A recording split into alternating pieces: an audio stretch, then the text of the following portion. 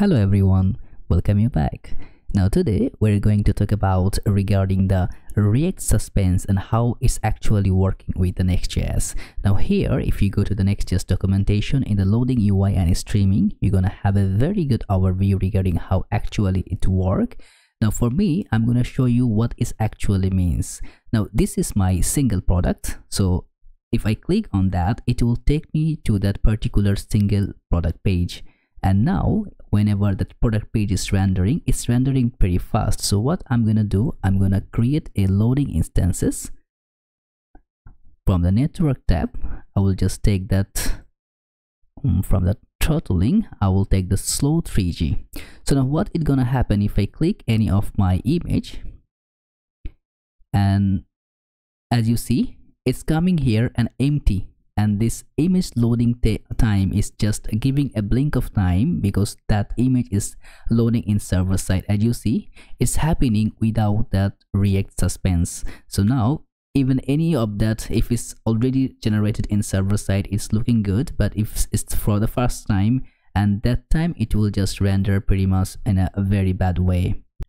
So if your image is getting in a high pixel, that time it will not be much effective by rendering in that way. But if we are using that React Suspense, that time it will be more fast and it will give a loading instances which can actually generate a very good effective things. As you see, it's giving a loading instances until your product is loading, as you see.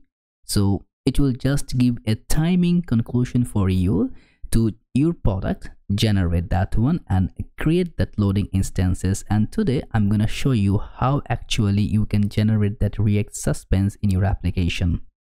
So in my project here, this is the image I'm rendering without the suspense, and if I go back to any of the images from there, if it will just do the same thing which I show you earlier, it will just give you a blank images like display until the image is loading. But now what we're gonna do, we're gonna create that suspense portion. And before creating the suspense, what I actually would like to do is to create another component here called load image.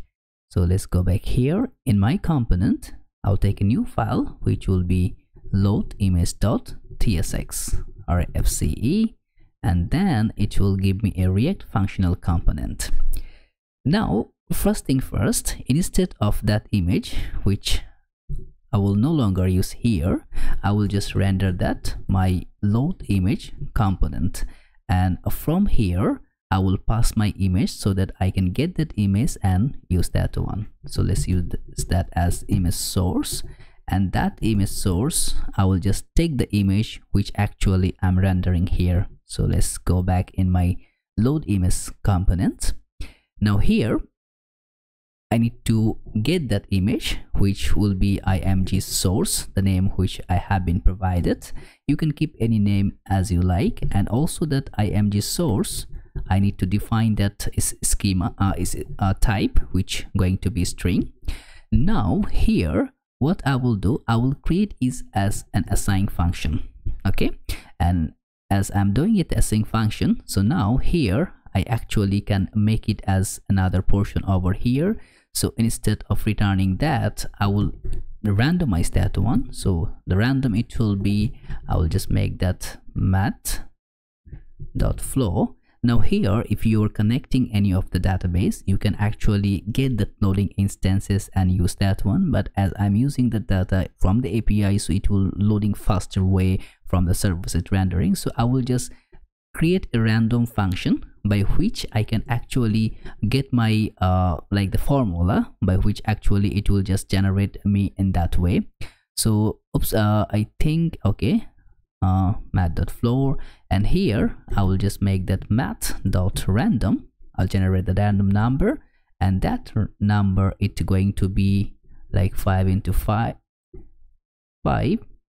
and also it will be a 100. Okay, let's see. I missed to put another 5 here. Okay, and also there need to be 1. Okay, so now I have my random number, and now I will await for that, and that await, it will just generate a promise. So it will be new promise, and here in the promise I need to resolve also that one. So it will be resolve. Oops, oh my bad. It will be resolve, and that resolve, it will be any, because I don't want to keep that type formulation here, and it will be a function. And here I'm going to define that set timeout, and that timeout is going to be from the resolve, and also it will just get with that random instances which actually I have been created. Okay, now I have that portion here. So what I will do, remember I comment out this portion. So this image portion I will just copy from here, and then in that return portion I will just pass that image, and instead of that also I need to import that image from our next image. Okay, and in that source I need to just pass that the image source which I have been declared. So if I click that, right now as you see, there would be an image. As you see, the image is actually coming here, but still my suspense I am not added here, so the suspense portion, it will still not work. So how actually I can create the suspense to work in my application? To initialize the suspense, let's go back to my page here. So as you see, I'm taking my load image here.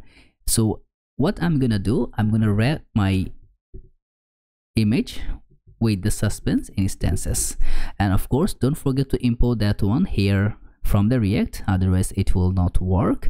So now I have my load image. So now there it will be taking another component and another layer of that callback function, which going to be a fallback.